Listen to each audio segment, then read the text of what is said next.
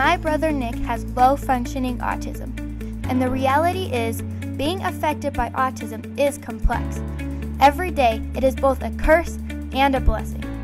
Nick has a hard time walking, talking, and interacting with other kids.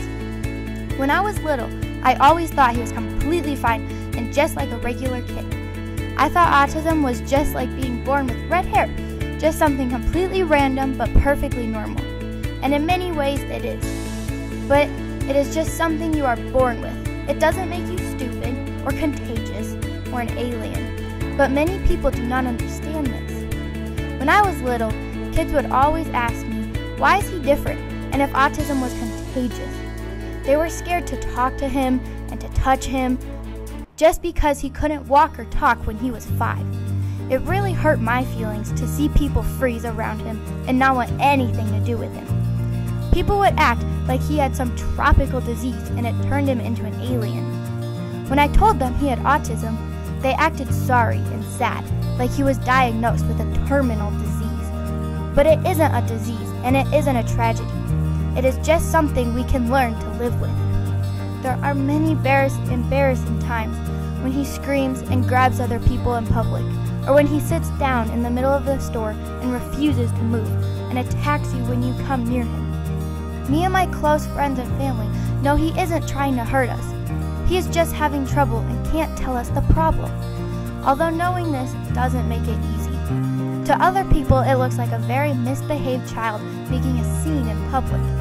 And of course, he always has to be the loudest person in the room. He will scream and laugh and have so much fun because he doesn't hold anything back.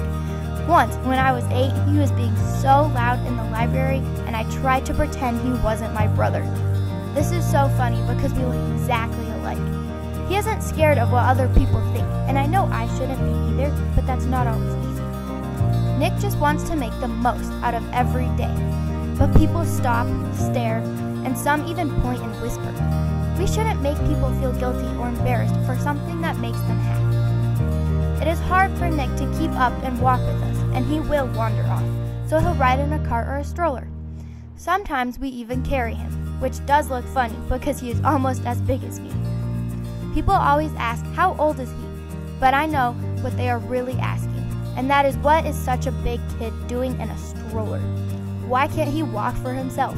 Or what's wrong with him? We shouldn't even need to answer those questions. Instead of people coming up to us and asking his name and age right in front of Nick, they should just ask him. He is not deaf and he can hear what people say about him. One of the hardest things about having a sibling with autism is knowing his restrictions. He can't keep up with other kids. He is nonverbal, so he can't talk and have conversations and tell us what is wrong. It's hard for him to run, to sit in a classroom, and to control his anger and his emotions and his body. And it makes me so sad to think he might never live in his own house. He might never have kids and a job. I just want him to have the most normal life he can have, but it's hard. When he gets upset, he becomes violent. And the bigger and stronger he gets, the more it hurts and the harder it is to protect ourselves. I worry about the future when he's 30, and if he still has trouble, I don't want people to restrain him or to put him in his own room. He is such a loving and caring person, and when he calms down and sees that he hurts you, he gets so mad at himself and starts crying and hitting himself. He understands what he did, but he can't help it. He tries his best, but no one is perfect. There are a lot of things we don't know about him. It is very hard for him to communicate, and he can't talk like you and me. We call his talk Nick language, and because I'm so used to it, I can usually get the basics. But one thing that I hope he understands is how much of an impact he made on my life. Not just the struggle and the hard parts, but all the blessings he brings. He has changed me as a person so much. I had to grow up so much faster than other kids. I had to be independent and take care of myself.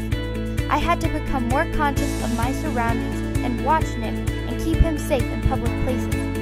I became more responsible because taking care of Nick is the whole family's responsibility. He also taught me to become a more helpful and caring person. He inspired me to volunteer for the Adams Camp, and I hope to volunteer for the NSCD. Adams Camp is a camp for families with kids with special needs. The campers have intense therapy sessions, and the siblings bond with others who share their struggles. The NSCD made it possible for my brother to ski, and many, many others who need extra help. Not only that, I've learned to respect other people's lives and situations. I never judge someone because you have no idea what their life is like. And that is all I ask from other people.